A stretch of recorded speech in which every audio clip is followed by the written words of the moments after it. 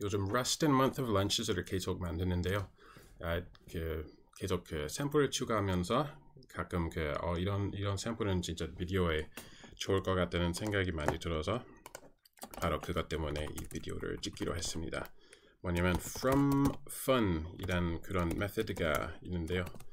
standard iter from fun 그런 것도 있고, 그리고 standard array from fun 같은 이름이고, 근데 뭐 당연히 다르게 쓸 건데, 먼저 어떤 왜 쓰고 싶을 수도 있는지 좀 얘기해 드릴게요. 먼저 iterator 만들 때 standard library는 iterator를 쓸 수가 있고, 아니면 자기만의 iterator를 만들 수가 있어요. struct some struct, 그리고 import iterator for some struct, 그리고 거기서 next function next 뭐 그런 식으로 iterator를 만드는데, 가끔은 그냥 좀 빨리 iterator를 만들었으면 좋겠다는 생각이 들 수가 있어요. 그래서 바로 그것 때문에 이런 거 있어요. from fun, from function 그거 이용해서 바로 iterator를 만들 수가 있어요. 그래서 어떤 샘플을 하나 만들었는데요. letters 1 이게 mute여야 되고, 예를 들어서 A가 있고 A에서 Z까지, 미국에서는 Z라고 하는데 캐나다에서는 Z, 영국에서도 Z라고 발음해요. 그래서 이런 거 있고, 이게 range도 iterator로 쓸 수가 있고, 그리고 letters 2 이게 반대로 Z에서 시작해서 A까지 그거 말고 이렇게 하는 게 좋아요. A에서 똑같이 Z 그리고 rev 하지만 이대로 하면 잠깐 에러가 생기는데 can't call method on type char, 왜냐면 여기 컴파일러가 봤을 때 Z를 이용해서 rev를 하려고 하는데 그냥 괄호 안에 넣으면 잘 돼요. 그래서 range를 만들고서 그걸 가지고서 rev로 만들고 reverse, 그리고 대부분 iterator를 쓸 때는 예를 들어서 let x equals iter, 이게 iterator가 되지만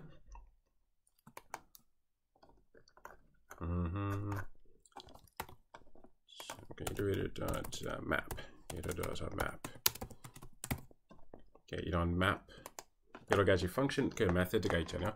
그래서 iterator를 쓸 때는 뭐 map가 있고 여러 가지 좀 보면서 standard library에서 뭐 filter가 있고 어떤 식으로 이런 filter를 쓰고 싶은지 되게 여러 가지 편리한 메소드가 있잖아요.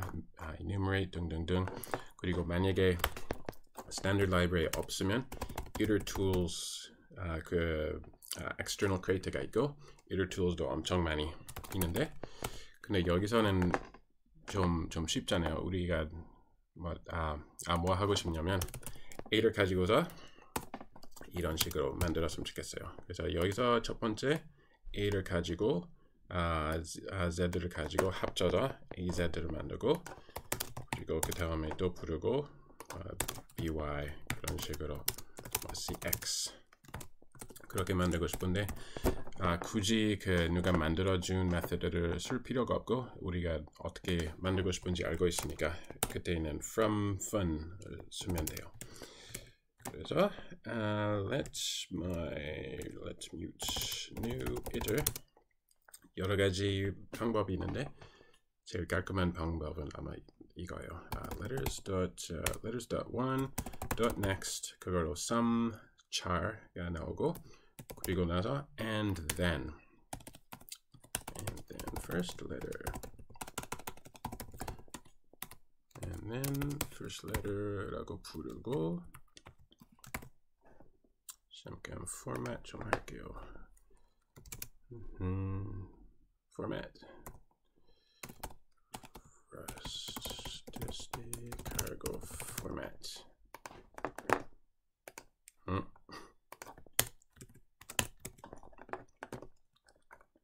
먼저 좀 이따가 할게요. 그러면 이렇게 and then 자 and then에서는 옵션을 가지고서 만약에 some일 경우는 여기 char가 나오잖아요. 그리고 나서 여기 letters and then은 이렇게 그 옵션을 가지고 옵션을 전달하는 그래서 여기서도 그 some인지 none인지 그런 게 나와야 돼요. 그래서 and then first letter 그리고 if let letters to let some second letter equals letters to next. 그래서 이 경우에 letters 1은 some이고 그리고 letters 2도 some이 나왔다. 그래서 char가 있고 또 하나의 char가 있고 그때는 오케이 그럼 some and then 안에서는 무조건 some 그 옵션으로 끝나야 되는데 그래서 some format 이거 이용해서 string을 만들고 first letter 하고 second letter 근데 아니면 여기 none이 나와요. 그래서 이걸로 iterator를 만들었어요. 아직 equals 잠깐 standard iter from fun 여기 그리고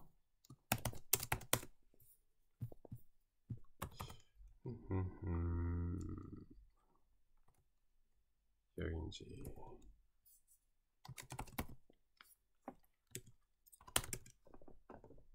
오케이 다 됐어요. 그래서 standard iter from fun 그거 가지고서 from fun은 이렇게 옵션이 나와야 되고 그리고 and then은 옵션이 나오니까 다 됐어요. 그리고 for letters and new iter print letters 이게 뮤트일 필요가 없어요. 맞아요. 오케이 실행할게요. 이렇게 나와요. 그래서 우리가 원했던 대로 A, Y, B, X, C, W 등등등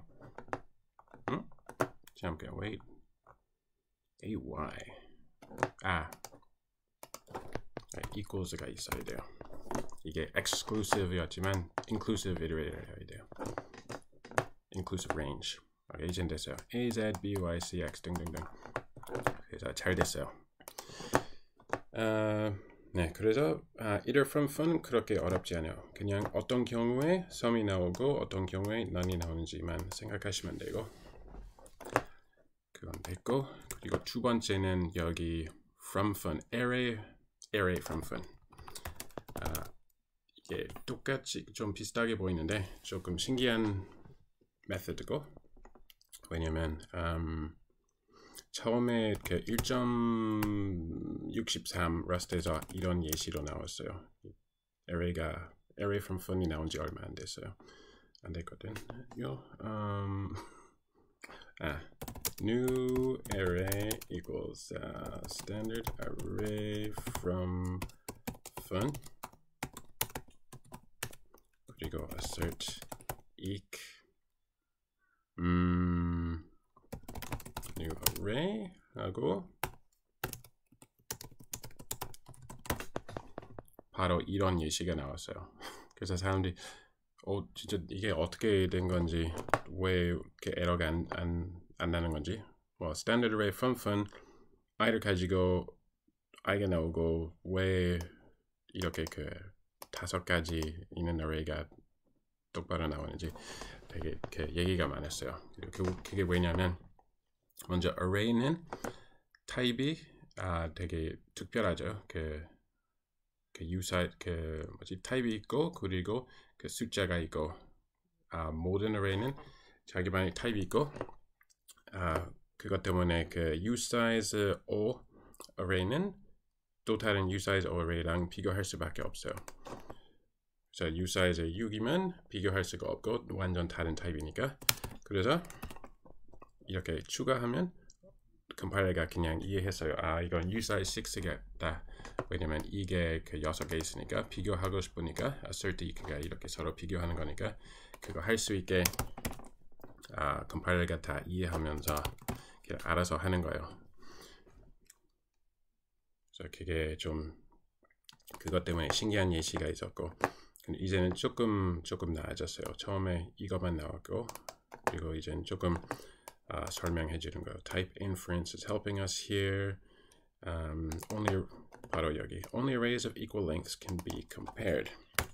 그래서 그건 그렇고, 근데 대부분 그 assert equal을 안 쓰니까 어떤 타입인지 얘기를 해야 돼요. 그래서 let my array equals standard array from fun. 예를 들어서 그냥 5만 나오는 array를 만들고 싶은데 이렇게 하면 그리고 여기 이건 좀 이따가 얘기해 드릴게요. 이게 뭔지. 그래서 type annotations needed. 그래서 여기까지는 이해했고 i32 근데 길이는 모르겠다고 했어요. 그래서 i32 5 아니면 그냥 이렇게 아무거나 5 왜냐면 다 i32인 거 알고 있어요. 그래서 이렇게 하면 array가 제대로 나와요. 어떤 길이가 어떻게 되는지 마지막으로 5가 나오는 거 다 컴파일러가 이해했고, 그래서 my array 이거 프린트하면 그냥 5555 간단하게 그렇게 나와요. 그럼 그것도 그렇지만 이게 뭔지, 이게 바로 index. 이렇게 from fun 메서드를 보시면 되게 신기한데 좀 저도 되게 오래 걸렸는데 이거 처음 봤을 때 되게 짧고 되게 신기한 메서드입니다. 이게 뭐냐면 먼저 여기 그 펑션 그 closure가 있고, 그리고 길이가 있고, 그리고 처음에 이런 그냥 아무거나 unit type array를 만들고서 n 이게 길이. 그래서 만약에 5 길이가 5였으면 뭐 이런 식으로 n은 5가 되고, 그리고 이거를 이용해서 map 그냥 이 array를 이용해서 하나씩 바꾸는 거예요. 그래서 let res result. 그래서 closure를 부르고서 우리 closure에서 그 숫자 5가 나왔잖아요. 그래서 let res equals 5 그런 식으로 나오고, 그 다음에 index 처음에는 0이고, 그래서 0, 1이 여기 n을 채울 때까지는 하고, 한 번에 closure를 부를 때마다 이렇게 숫자가 나오고, 그래서 여기 index를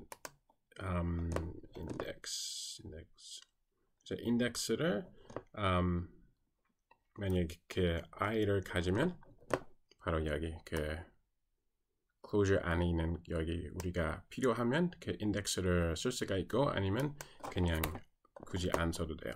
뭐 이런 경우에. 그래서 만약에 이렇게 하면 이게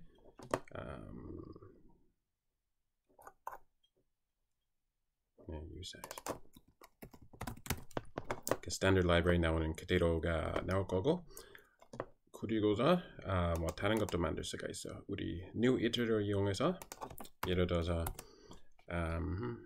usize 이게 tuple로 만들게요. 왜냐면 new iterator에서 string이 나오는 import iterator item equals string. 그래서 index를 가지고서 그리고 나서 new iter 그리고 길이는 26. 왜냐면 알파벳에 26개 26개 글자가 있고, new iter.next unwrap 길이는 알고 있으니까 unwrap 해도 문제가 없고, 그리고 그 전엔 I index new iter mutable 이렇게 되고 이번에는 그래서 이번에는 0 az 1 by 그런 식으로 나올 거예요. 바로 이렇게. 그래서 우리 array를 만들었고 tuple하고 여기 index가 나오고 그리고 우리가 이번에 만들어낸 array 모든 그 string이 제대로 나와요. 물론 이렇게 하면 패닉할 수가 있어요. 근데 길이는 알고 있으니까 26까지 하면 안전하고 문제가 없어요. 네, 그래서 네, 일단 오늘은 이걸로 됐고 다음에 또 재밌는 거 있으면 이번에 이렇게 책에 계속 넣고 있으니까 또 재밌는 거 있으면 비디오 올릴게요.